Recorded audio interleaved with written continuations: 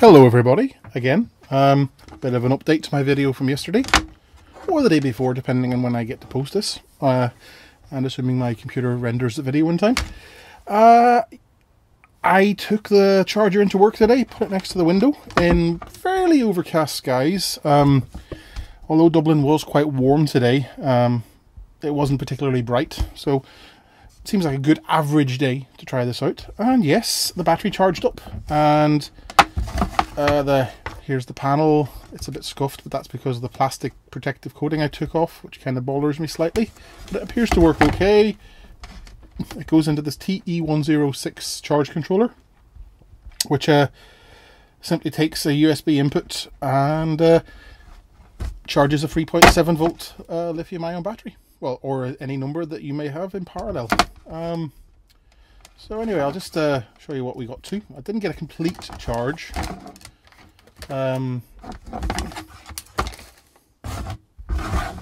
It got up to 3.6, I believe. Let me check.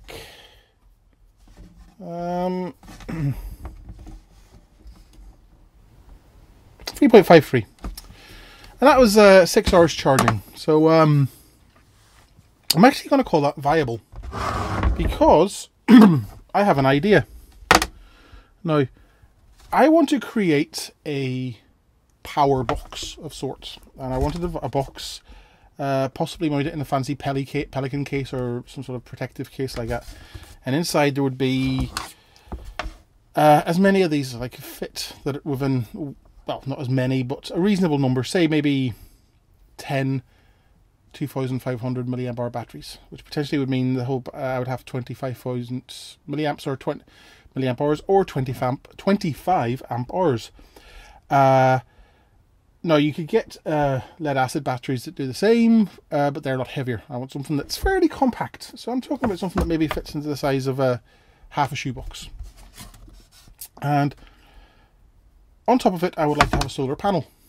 But then I would like the ability to slot in more of these solar panels. So I'm talking sticking like this to a top of a box, but then having the means to slide out other ones.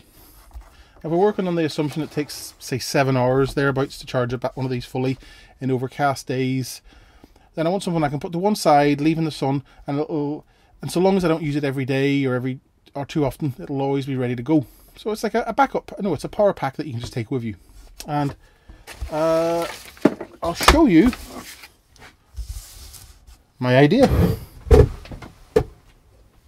Pardon me, I just dropped my pen.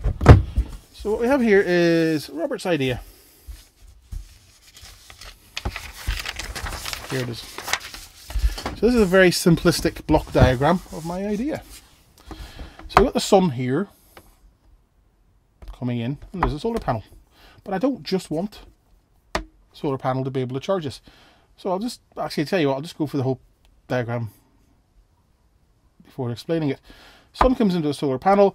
The solar panel is connected to the USB of the TE106. That goes into the batteries, and then coming out of the batteries I have a couple of boost converters. Now I might have a couple of boost converters, or I might just have one variable boost converter. Now it is quite possible to get boost converters on eBay and from specialist electrical retailers that can take 3.7 volts that come out of the lithium ion batteries and ramp them up as much as 35 volts. But I want 5 volts, 12 volts and 19 volts. And the reason why is 5 volts is the USB voltage for charging phones. 12 volts is very common. I've seen a lot of mains adapters powered devices use 12 volts. Various things like battery chargers, lights, you name it. I found them anyway. They all seem to be 12 volts is quite common. And there's 19 volts. And 19 volts tends to be the voltage I found that laptops work at. So the actual voltage that comes from the mains adapter into the laptop is usually about 19 volts, although some more modern laptops are now using 12. I find generally laptops from the mainstream manufacturers such as HP and what's the other one, Dell, and they're like 19 volts. Not Apple. I wouldn't use an Apple. Like, nothing against them particularly, but they're not very good for developing software on, and they don't have enough USB ports, but that's just me.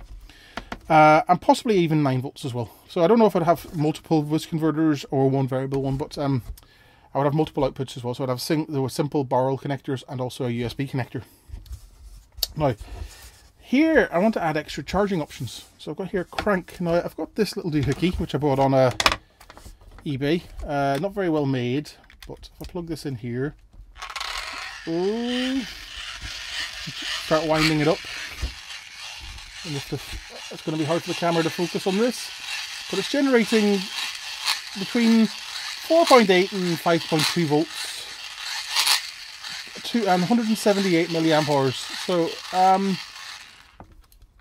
it would take you a while to charge your phone with this, but you can get better ones that will generate about an amp, and they tend to be bigger. So what I want in my power box is one of these as well, but good quality, because this one's nasty. You can hear the gears slipping. And in the future video, I'm going to take this apart. I think this is like $1 on eBay, and I bought a couple of them and they were all the same. And of course I want to be able to plug in the mains. So effectively I want to have a box with all this inside. So I want multiple input power options, multiple power output options. I got the inspiration from this. Now this is a rather nice little solar powered crank up radio. Again, I got it on eBay, iGadgets, which I believe is a UK supplier. You wind it up like that, and the gearing on this is so smooth and nice. I believe this uses a big capacitor in the inside for holding its charge instead of a battery or these, which would just only generate power while you're winding. But it also has the solar on top, and I actually find that in most cases the solar does grand. You don't even need to wind it up. But this has a USB output which generates 5 volts. Not too sure the amps, because it outputs a mini USB, which is very unusual. I would have expected a full-size USB. I've never actually seen a mini USB power output, so I need to get the correct adapter to make that so I can test it. But I was thinking if I had something, I would like something like this that I could just carry around and be able to power just about anything. So it'd be like, and I'm thinking of using this for camping or whatever. So, but yeah, this is a nice little radio. Actually, it was like $12 or 12 euros from a UK supplier. It's quite nice actually. The sandwich is so popular. It's 100% fresh Irish chicken, unprocessed, and delivered to our restaurants daily. The new fresh chicken breast sandwich from Supermax. Oh Jesus, I could go myself a chicken breast sandwich right now. But Supermax is an Irish fast food chain, which I actually think is better than McDonald's. But the food tends to be a bit more earthy, for want of a better word. But anyway, there's my idea. So in my next video, I'm going to get a start and putting this all together. And first I'm going to go out and find a box and start wiring things up. There you go.